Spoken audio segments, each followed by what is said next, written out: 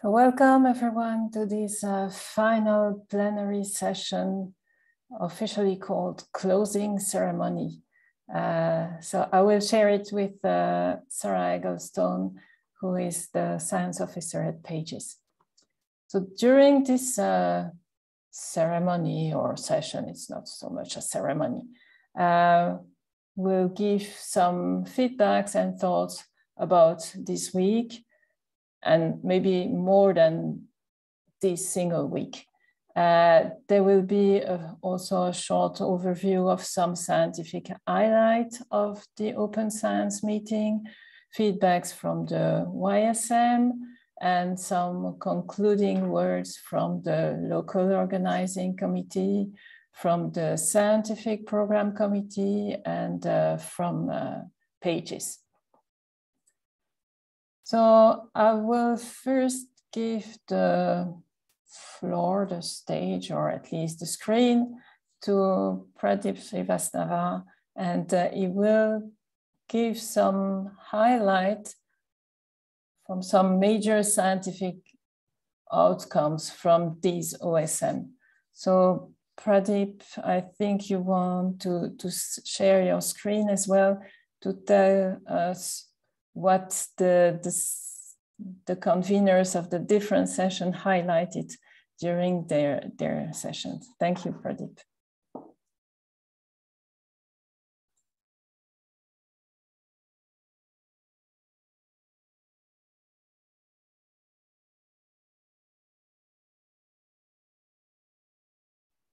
Should I go ahead? Yes, please. And you can put your slides in view mode, in full screen mode. Thank you. Right. Thank you, Dr. Marie-France. And it's an honor to be part of the closing ceremony. And I'm glad that due to this presentation that I committed, I listened to most of the talks and I went through the abstracts of the presentations. And here I am with the Pages Agadi 2022 Science Highlights. And our friend Lindsay Gilson, who is also a SSC member of Pages, helped in providing this word cloud that is based on the titles and text of all the presentations that are made here. And maybe not made, but it is there in the abstract volume. And if you can see, the sizes of these phrases are proportional to number of times they occurred in the present. So it represents basically how much the weightage individual phrases have. And the first and foremost is the climate variability, climate change, climate reconstruction, environmental change. And these are past climate, and these 4 or 5 things have been discussed over the different time scales from Pleistocene, Holocene, and in different geological settings like geomountains, coastal environments, marine settings, and even deserts and arid systems. So, all 4 days have lived actually the core of Pages all through. And now with this, I'm going to present you with the day-wise highlights. And there is a disclaimer that these highlights are based on the inputs that are given by the individual session chairs and my own reading. So any ignorance may please be excused. So the first day was the day of, they started with, we have all these kinds of sessions. And on last interglacials, quaternary of Africa, LGM to Anthropocene, past extremes, valves and teleconnections. And last interglacials was really an interesting session where, and it was a very popular study that came out on the first day, where a lot of new data set was synthesized and that allowed us to get into some holistic view of this last interglacials. And the data over the past 620 Ka was very impressive, that was presented on glaciation, mammalian and human evolution in southeastern Ethiopian rift. This was presented there and it was very impressive. A review challenged the idea of connection between onset of northern hemispheric glaciation, increase in African aridity and mammalian turnover. And this was a newer idea that was brought in. And then a 40K record of vegetation in central China an East Asian monsoon active, suggested that East Asian monsoon was active during LGM, and human activity became prominent only during the late Holocene. And thus deposition in East Asian monsoon system dependent region actually reflects the human activity rather than the increased aridity. And this was something new look to the older system, problems. And then a very interesting study was presented. The Chilean earthquake of 1960 was observed in dendrochronology, and the way it was looked, it actually mimicked the riverine erosion in the area where these dendrochronological records were reconstructed. And then a 250K WAV record from Dead Sea was presented, and that implied on desert storms, dust, and flash floods occurrences in the past. And Holocene dynamics of ITCZ, or northeastern part of the Southern America, was produced, and that explained lot of older existing conflicting paleoclimatic records. So this was the day one, and the day two had many sessions as usual, and the sessions were actually on climate variability across different time scales, past climate over the changing mountains and forelands. Peatland ecosystem was a central theme that day. Paleosciences and management feedbacks, arts in science and changing planet, quantifying and predicting terrestrial ecosystems. And in this, the pages 2K and 3 group demonstrated that a climate model exhibit stronger temperature covariance across continental regions than proxy-based reconstructions.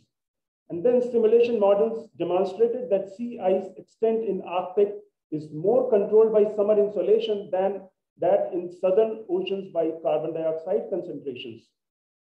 Holocene paleofire history was presented, and paleofire history, tree line, and climate relationship in alpine Australia, Carpathians, and northern Mexico, Gamo Islands, Ethiopian, and many different types of geological settings were presented. And the evidence that came out was very interesting, that the fires were more prominent during the warm and wetter conditions, and increased human activity. Actually, this relationship seems to be breaking around 2 to 3K. And that's when they said that fires are more controlled by humans' presence. And the new peatland modeling tool was presented that specifically was developed, that peatlands that are there on the floodplain settings. And this was done by coupling a modified version of existing model, DIGBOG 1D, and with the river basin water balance model was presented in this OSM. And very interesting session was there on the art and science in changing. This was a kind of an outreach program system, and that suggested that music of changing planet. This data, musicalization of data and its potential for earth science outreach and education, past time travel, and it was demonstrated for Andes mountain systems, geological records of Andes mountains. And then a tipping point record for 620,000 years was presented from Ethiopian Rift. It was really impressive data. Day 3 was dedicated to sessions on obliquity versus precision testing, what is controlling over what on the climate records, high resolution marine archives, hydrology of arid regions, tipping points in earth systems, fire regime behavior over time and space again, and volcanic impacts on climate and societies. And vegetation density, fire relationship was reconstructed over Holocene, and the presentation suggested that using this was done by using charcoal and sedimentary DNA. This workshop was interesting in a way that new proxies of biomarkers and sedimentary DNA, ancient DNA were applied over and over in many presentations. And this was done on Siberian lake that indicated that open forest may be more vulnerable to wildfires. And this is a new interesting finding. And calibration data that is always very important was produced to quantify climate signals within coral geochemical records, and published records were tested. An interesting record was produced on giant modern clamshells of 23.7-year-long data was generated by sclerochronology of these giant clam from southern China Sea. and it's reconstructed, the temperatures were reconstructed, and its potential in generating high resolution paleoclimate record was actually demonstrated. Analysis and forecast of soil erosion risk using multi-criteria and artificial intelligence methodologies was demonstrated. And this demonstrated actually that migration of soil vulnerability, erosion vulnerability, is moving towards highland. This is important in terms of planning. And another paper on climate, weather, and socio-economic conditions that corresponding to mid-17th century eruptions that relates to volcanic eruptions and climate change. And this cluster actually was picked up using the sulfur peaks in ice cores, and the data indicated that strong linkages exist between the volcanic cooling and socio-economic reversals in Eurasia. And then linkages were explored between the orbital eccentricity to 100K glacial cycles. And the data indicated that neither glacial cycles length nor termination timing suggests that obliquity has influence over the eccentricity or precision over the at least late Pleistocene cycles. Day 4 was dedicated to future pathways to sustainability, climate change, dendrochronology, regional and trans-regional climate systems, elusive past, and a tool for uncertain future, to understand the future. Cryosphere changes impacts on Arctic coastal environments and ecosystems during the Holocene, past global changes, of course. And the data was presented, suggested that one of the new proxy was tested, a snow-neutral stomach oil deposit is explored as a new proxy to reconstruct summer sea ice dynamics close to Antarctic through last glacial cycle. Sea surface temperature and productivity gradients across eastern equatorial Pacific were very different during the Pliocene, and period was definitely warmer than now was explained in one of the presentations. Sedimentary DNA, ancient DNA, provided finer details of the Holocene environmental changes in Arctic. Another paper on suggesting lithium-magnesium ratio in cold water coral skeletons revealed synchronous 5 to 7 degrees of cooling of thermocline temperatures during last glacial maxima in Atlantic. This is significant data. And another interesting proxy was developed using microscope-based reflected light images of tree ring surface samples. And this provided an unbiased long tree ring chronologies in much more effective way and rather lesser efforts. And a new proxy, a new chronometer, and I mean, it's not a new chronometer, but it was tested in a different way. I mean, 81 krypton and 40 argon chronometer attempted successfully on ice to date these ice, the bottom ice. And this required lot lesser sample than it usually used to be. So this was an important advancement in the technique, and the bottom ice of Tadis and Dome C were dated. And using pollen charcoal, dung spores, timing of megafaunal extinction was established in Eastern Andes. That was between 22 to 11K. An important implication was that when climate and megafaunal synergy collapsed, this triggered to habitat specific ecological repercussions in the area. And the final day was dedicated to past floods variability and future risk management, 2K environment, human interaction, and Holocene synthesis, and many society-related sessions. And flood records from Alps indicated a warming of warming of 0.5 to 1.2 degrees Celsius may lead to 20 to 25 to 50% decrease in frequency of large floods, that is 10-year recurrence interval. But they are suggesting that extreme events that have 100-year recurrence may experience exponential rise due to this warming. And variety of proxies like pollen, charcoal, geochemistry, biomarkers from South Africa, Mozambique and Namibia, and across different time scales were tested and presented. Lead curve and lead isotope data from dated Carpathian peat record provided evidence of metal smelting activities before, during, and post-Roman period. It implied that gold and silver mining activities did not close following the Roman withdrawal from the region. This was, this was a part of debate earlier also. And several presentations outlined new methods for understanding anthropogenic signals in pollen records, including the use of chemical fingerprinting of cereal pollen. This is important. And global economic damage, this is something very new has come out. Global economic damage data provided an evidence for upward trends of inflation-adjusted damages caused by extreme weather and climatic events. Now, mind it, relative to its wealth, Europe is the most affected continent, followed by the North America and Asia. So this is something kind of a signing off of pages from my side. And thank you so much. This is all from my side, Mary. Thank you very much, Pradeep, for this very comprehensive overview of the major outcome from the discussions. And also it shows how broad are the topics dealt with within pages. So yes, thank you for doing that.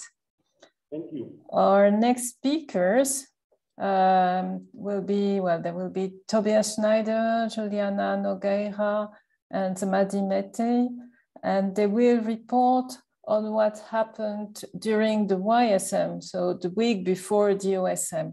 I don't know who is starting among the three of them, but all the three were participants in the YSM, and they will tell us what happened then.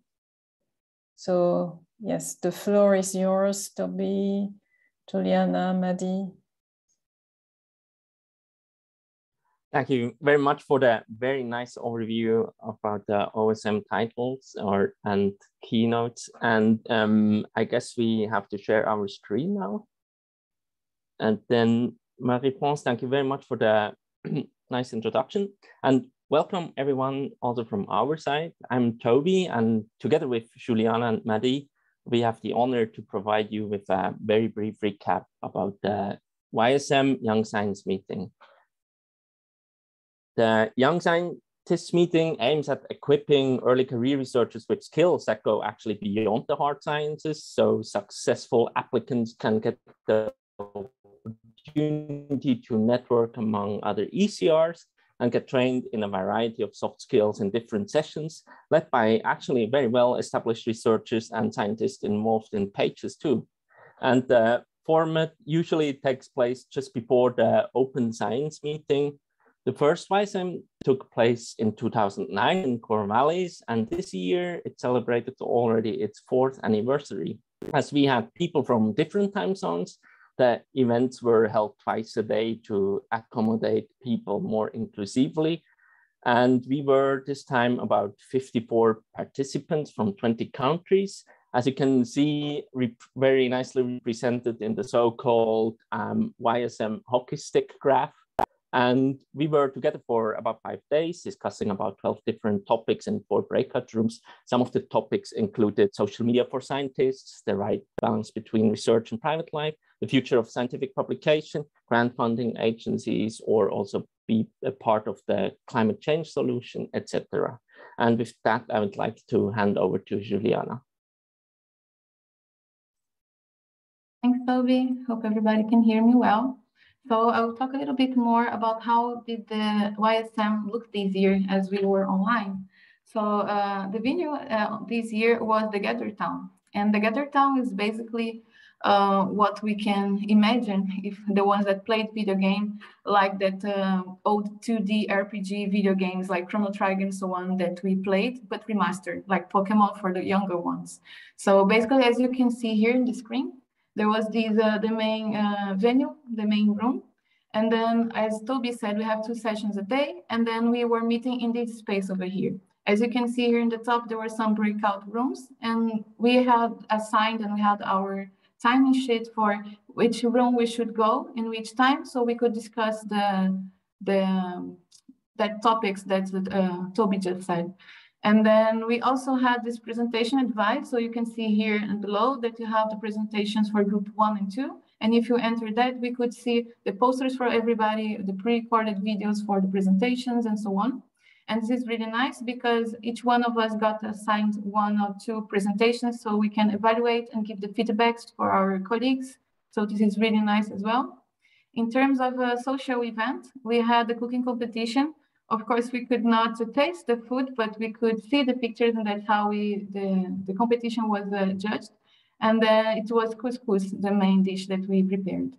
And finally, we also had a session that we called the Cluedo, which was like a game where some of us had some roles as climate skeptics and the other one as climate change defendants. And then we had our tips, and we had to, mainly the whole idea was to talk to each other, to have like a nice break to an idea to talk with each other. So it was really nice, and I really enjoyed it. In terms of the usability of the Gather Town, for me at least, it worked quite well. It was really fun and gave this light perspective that the YSM usually have. So this matches the topics that we were discussing there. So for me, it was my first YSM. And usually when I go to conference, this is more like a peer talk about science. Sometimes we can meet some friends or colleagues that we know already. But in this YSM, for me, it was really important because we were talking also about the soft skills, not only the hard skills, like how to deal with database, for example, or some other more serious thing in terms of the science itself, but also the human behind the scientist. So it was really nice. And as you could see for the topics highlighted by Toby. And so this was really nice, like knowing the human behind the surname. It was really good, especially after this pandemic years. We also got some tips for the more experienced researchers, which was also really good because this gave us some kind of comfort. And for me, at least, I was even more excited to be here in the OSM in this week. Also, during the Cluedo, for example, we were supposed to talk about the game, but most of us, from one point, we were just talking. So it was really good to do this networking and get also some more collaborations and know people that, for example, we had this in hold for a while, and then finally we could meet. So for me, the overall feeling was really amazing. And I was like, in terms of networking and being reassured, the YSM was of high value. So I hope that the other participants also felt the same. And I'm now, after the first one, I'm really looking forward for the next events. Now I'll give the floor to Mehdi. She will talk a little bit more about the ECN itself. Thank you, Juliana. Before we let you go, we just put in a plug here for the Early Career Network. This was actually something that came out of the last YSM and really started growing in 2018 up until today. So we have a lot of members. If you consider yourself early career, please find us on the Pages website. We have our own tab there with all the information you'll need. But we have a steering committee and we have regional representatives. We try to plug into all of the working groups as well. And we all are involved in various activities. So there's webinars, we have dedicated writing sessions and a write club. This year we started a science cluster, occasionally organize workshops, and also have a blog. We are, can you advance, Juliana? Advance the slide. There's just, yep. We want more regional representatives. So these are people from across the globe that can recruit members and communicate with members and really bolster the activities we have going on in different regions. And so again, please check us out. If you're early career, there's ways to sign up to the mailing list and be involved. Thank you.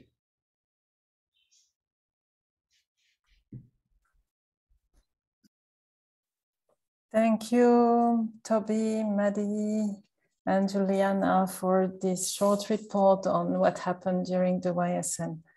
And for the following of this session or plenary session, I will give the microphone to Sarah, who will be the chairperson for the end of this session. Thanks so much, Marie-France. It's my great pleasure to introduce 3 members of the local organizing committee, who I'm sure you've all heard from already many times this week, Ilham, Rashid, and Mathieu. Please.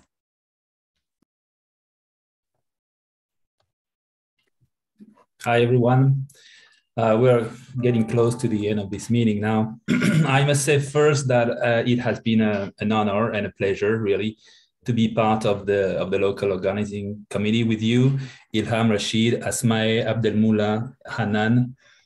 On behalf of this great team, I'd like to thank all the speakers, all the conveners for the great talks, for the great discussions, because this is what really makes these kind of events a success. So, by the way, I'd like to remind everyone that the recordings of all the sessions and the posters will be available during 30 days. So if you missed a presentation that you wanted to see, you can still watch it on the website. So we've all assisted to this meeting from home or from our office, but I really felt like I've been traveling to fantastic places, from North Pole to the South, through the tropics. It's been really great. I hope you enjoyed this meeting as much as I did. Now, it would have been nice to say goodbye over a drink in a closing party, but I suppose that would make it even better at the next OSM meeting, where I hope we'll see you again. But I still think we all deserve a toast for this conference. So cheers to all of you. I hope you enjoyed it. Okay, well, thank you very much, Mathieu, for these words. I would like to add, as organizers of this Open Science meetings, we would have been very happy to host you on site in Morocco, and I think you have heard Ilham describing what you have missed, unfortunately. But on the other hand, we are also happy to save the planet from additional CO2 in the atmosphere with this online version. And as Mathieu was saying, I hope, as all of us, that the next meeting will be on site somewhere, and we will be able to meet and talk about science and have a drink all together. So yeah, I did enjoy many talks, and as Mathieu said, I have been traveling with all these talks, fantastic talks, and I hope that you and all of us have enjoyed this online meeting with all these fantastic talks, and also the super fantastic Shock Logic team in the backstage, who have been very reactive. This is a side that you haven't seen, but believe me, there were tens or maybe hundreds of WhatsApp messages and emails going back and forth between them and us, and trying to make things going as smooth as possible. We do hope really that everything was really smooth, and you have been able to enjoy all the talks and discussions. So I would like to wish you all a great success in your research, and cheers to your health, and see you next OSM. Yeah, hello from the fan club of the 6th OSM. And thank you all for this great week of super diverse and rich program. Thank you so much for putting the effort on it. I have gathered some impressions for the pages 6th OSM with some pictures that I took within the private spheres, or what I found in Twitter. It was really nice to see the feedback of the colleagues. Thank you so much, Shock Logic, for the great technical support you have provided us during the whole week. And I would like to thank you for being here, and wish to see you again at the pages 7th OSM. Thank you. And thank you, Sarah, for chairing this this part of the closing ceremony. Thank you. The family is happy I'm done. Okay, I will take over. Can you hear me? Yes. Okay, because Sarah just rushed into my office saying that there is some internet problem on their side. Yesterday it was on my side, so we are sharing the problem. That's nice. So thank you very much for your words, Rashid, Mathieu, Hilam. And yes, I'm sorry that I don't have anything to drink with you. You should have told me. So the... Sorry? Yes? I want just to thank, hi everyone. I'm very happy to be here to close this successful conference, and I want to thank you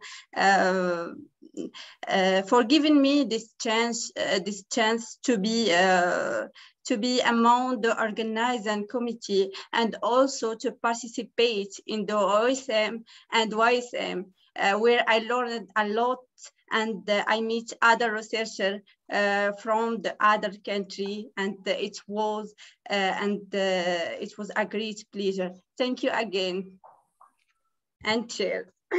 Thank you, Asmai.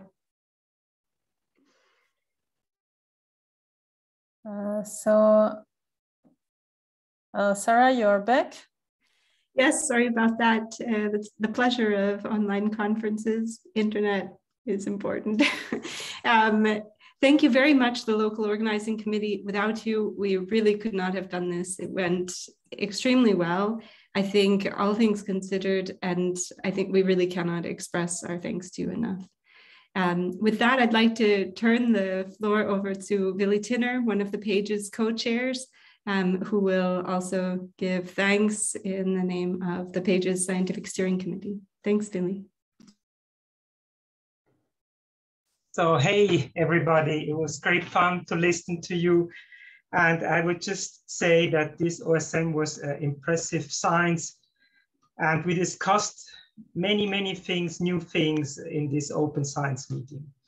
And this meeting in Morocco, I was feeling, although virtual, was extremely successful and generated new ideas and contacts. And what impressed me most is this perfect organization, despite the challenges of the virtual conference. So this was really impressive. So we are very pleased and very, very grateful that it went so well, because I can tell you we were quite worried in the IPO, but also in the Scientific Steering Committee. Our best thanks, our most thanks for the organization of the OSM, they go to the local organizing committee, mostly based in Morocco, but I have seen some also in France and Germany and other countries. And if you wonder about the order of the names, it's just the last name, but I will tell the first name. So I start with Abdelmoula, with many thanks also to Asme, then Lucen, Abdelghani, then to Ilham, to Yassine, to Mathieu, to Rashid, to Abdelghani, to Mohamed, to Zuhair, to Mustafa, to Hanan, and to Abdel Fattah. So this was really great, and we enjoyed very much. In addition to the local organizing committee, we had some actions by the Pages Fellows. And if you wonder who are the Pages Fellows, the Pages Fellows are the former members of the SSC, the emeriti or the retired people, still young, of course, but not active anymore in the scientific program committee. They were back again, and I thank herewith to Asfa, to Cristiano, to Mike, to Lindsay, and to Katrin for their engagement in supporting the local organizing committee. Last but equally important, I think, and we already heard it, for the OSM and for the great success of the OSM is the IPO team in Bern, and here especially for the OSM, Marie-France and Sarah. So thank you so much for being so engaged and being always with us. If we had questions, we could just write to you. I don't know how you managed, but we got answers in the same day, sometimes even in the same hour. That was really very impressive. And Sarah and Marie-France, you also did a great central work in the YSM. So I feel with you, you must be quite tired right now, but now we have a week of break before the Scientific Steering Committee meeting of Pages will start. So hopefully you can recover a little bit.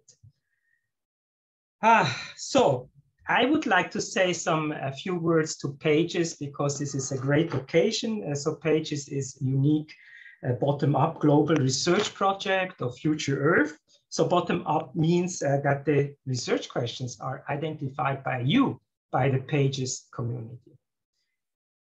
And they are assessed in working groups. So that's where the science is driven, this global research program. So if you have a good idea and you are listening to us right now, just submit a proposal for a new global research working group to Pages. Pages funding will then allow the working groups to meet and to develop new data and hopefully breakthroughs, scientific breakthroughs. Besides that, also very unique to Pages in the paleo community, I think, is the use of the past to improve climate, ecosystem, and land use projections for future conditions, so that we really care about the future. So insights from the past are used for mitigation, landscape management, and protection, and we heard many very nice presentations about that. And it was also our motto. So the motto was the great summary of this uniqueness of Pages. I think in this direction, a lot of progress has been achieved during the past years, presented here at this meeting. Nevertheless, I think that there is still some potential to improve this very important aspect of paleo research, so that in future we may actually overcome the climate and biodiversity crisis we are facing right now. So thank you very much to all of you for contributing to this great Pages effort. Thank you so much, Willy, for those kind words. And with that, I would like to give the floor to Marie-France Loutre, the Executive Director of Pages, for some closing remarks and to close this meeting. Thanks, Marie-France. Yes, thank you.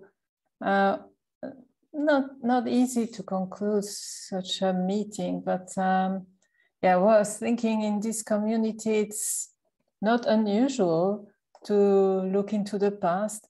And so I thought maybe that's something I should do, but I will not go to the quaternary.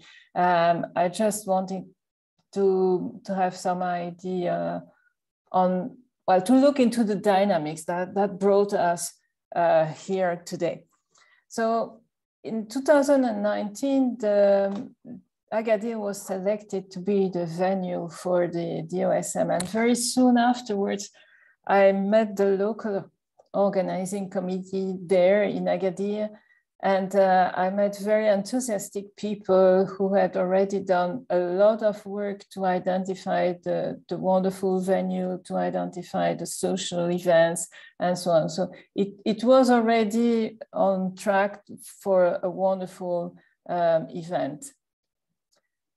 And yes, a couple of months later, all the world went into lockdown, but nevertheless, the whole team remained very optimistic, maybe too much. The work continued with those people, with the local organizing committee, with regular planning meeting, with the call for session until, well, for a couple of months, mid-20.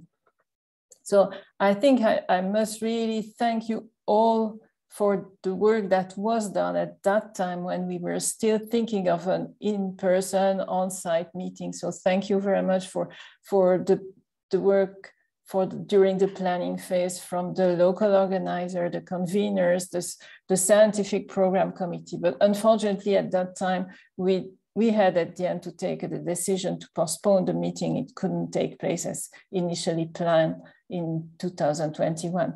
And then I remember that period that was so quiet, so silent, nothing happened. For almost 1 year, we stayed there without knowing what to do. And then at the end, we had to decide to do something. So that's when we decided to run the meeting online.